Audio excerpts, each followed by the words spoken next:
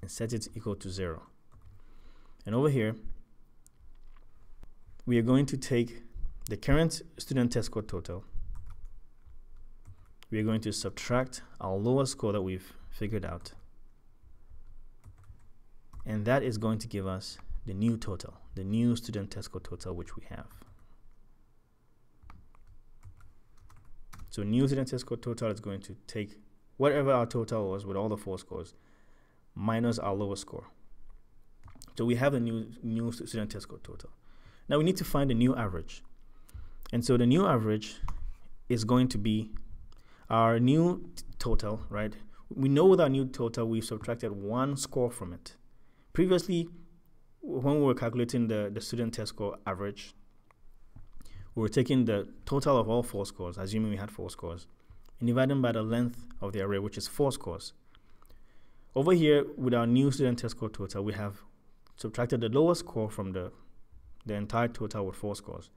And so out of the 4 scores, we've subtracted 1 score. And so when we are finding the new average, okay, we need to take the new student test score total, okay, and we divide by not 4 scores anymore because we've subtracted 1 score from it. So we divide by 3 scores.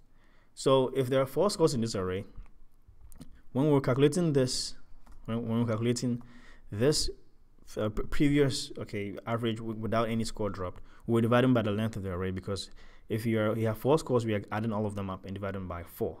Okay, if you have 4 scores, the length of the array will be 4. So the way to get 1 less than the length of the array is by dividing, the way to get the new average, is by dividing the new total by not the length of the array, but the length of the array minus 1. Minus 1 score, because we've subtracted the lowest score, to get the new total. And so if you're finding the average, we need to take the new student total minus not all the scores, but all the scores minus 1, because we subtracted 1 score from over here. I'm going to surround it with parentheses just so it's clear. So over here, the new student test score total divided by the length of the array minus 1 because we took out 1 score gives us the new average. So I'm going to come up here and declare a variable. It's going to be a double because we are dealing with an average. The average could end up being 60.5, 80.2. Right, so double, I'm going to call it new student test scores average. And so new student test scores average is going to store our new average, which is our new student test scores total divided by 1 less than the length of the array, because minus 1 again because we took out 1 score. So this is our new test scores average.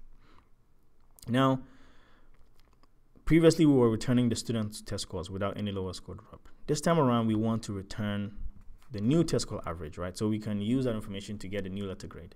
But let's go a step further, because I want us to actually, in our main method, in our program that's going to test the class, I want it to also have access to the lowest score, so we can display it in our string when we are displaying to the user that, okay, your lowest score was this, and then when you take it out of your, or when you recalculate, you're going to get this average and this letter grade. And so let's return not just this the new student test score average. Let's return, as a matter of fact, you can put this here. You can put this code under it, just so under this line here, just so it's organized, but it still works. Okay, it still works. Let's return the new student test score average and also the lowest score. Let's do that.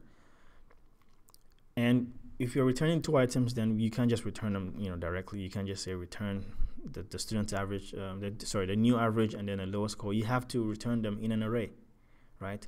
And so I'm going to create an array here that's going to store these 2 details: the lowest score, and the new student average. It's going to be a double 1-dimensional array, right? It's going to store arrays, the lowest score, which is a double, and the new average, which is a double. And then I'm going to call it new student scores details, new student scores details. Yeah, something like that. So I'm going to create it. This is a class type variable, or this is basically an array. It's going to be a variable that's going to store an array. It's going to reference an array. So now we are creating the array in memory. So I'm going to create a new double array. And this array is going to hold 2 items. 2 items, the lowest score, and the new average. And so once we found all the details, once we found the lowest score, once we found the new test scores, average, let's store the values in here. New student, the new student scores details in the very first slot, okay, which is 0, which has an index of 0, is going to, let's store the lowest score in there. So it's going to be called to lowest score.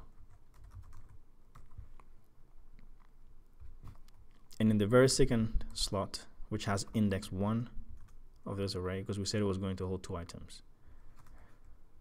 The first item has index 0, second item has index 1. That is going to hold our new student test scores average. And then when we're done, let's return this new student. All right, this array, this new student scores details. New student scores details. Let's call this test scores details. I know the names are long, but you know, it helps with making things a bit clear.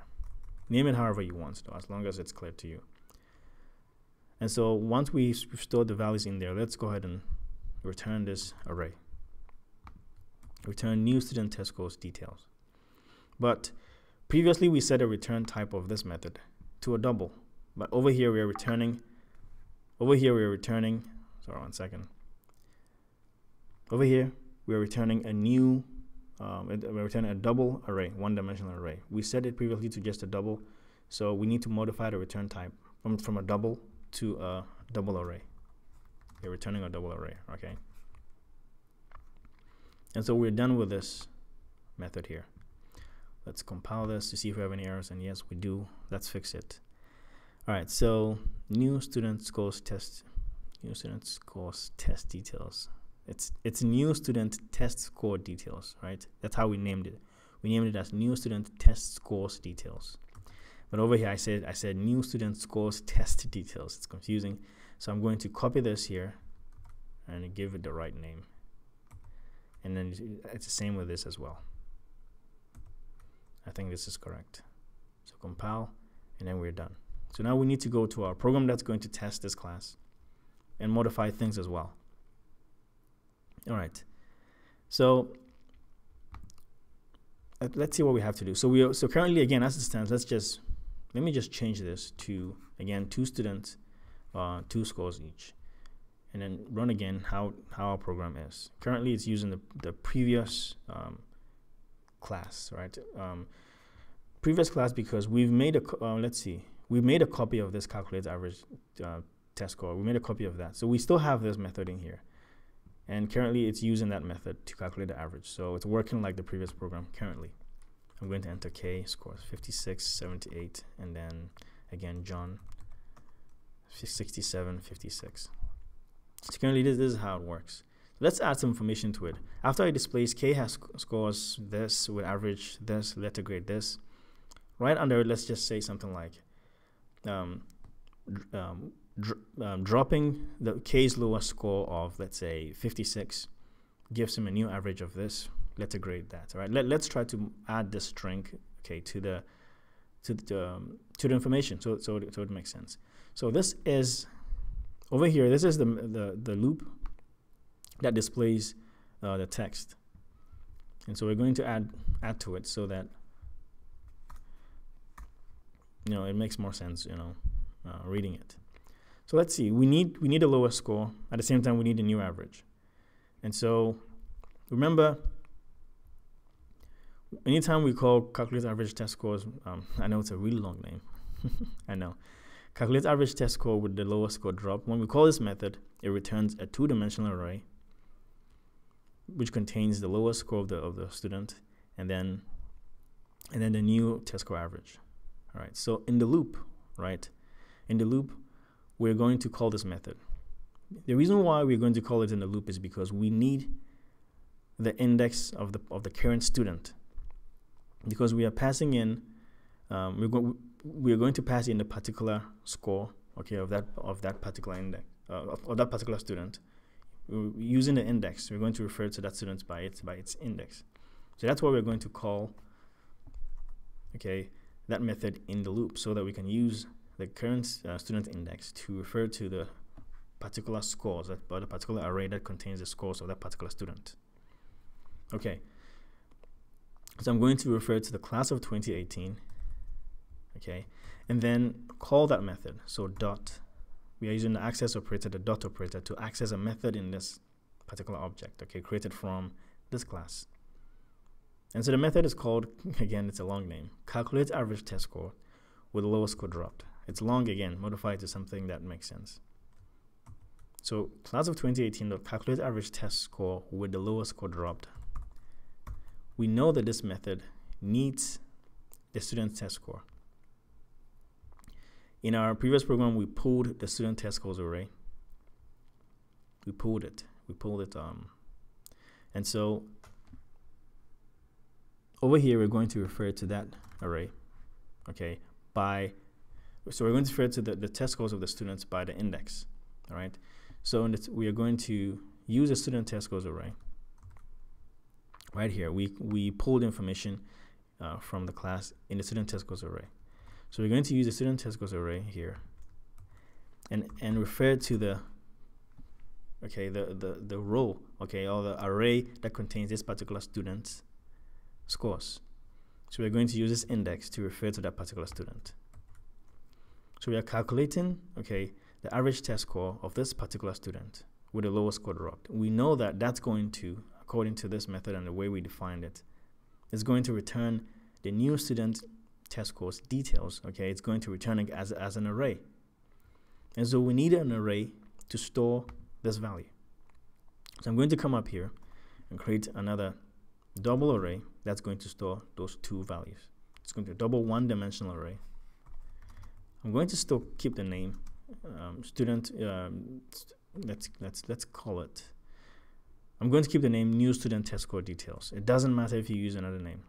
It doesn't matter if you use the same name, because the scope of this array here is within this main method here. Is within this main method, and the scope of this array here is within this this method here. This calculate average test score with the lowest score drop method.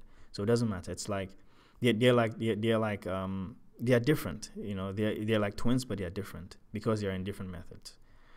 Okay, and even different files. You know, for that matter, or different classes. You can put it that way. So I'm going to keep the name new student test scores details. And we know that this method call here is going to return a one-dimensional array with the details of the new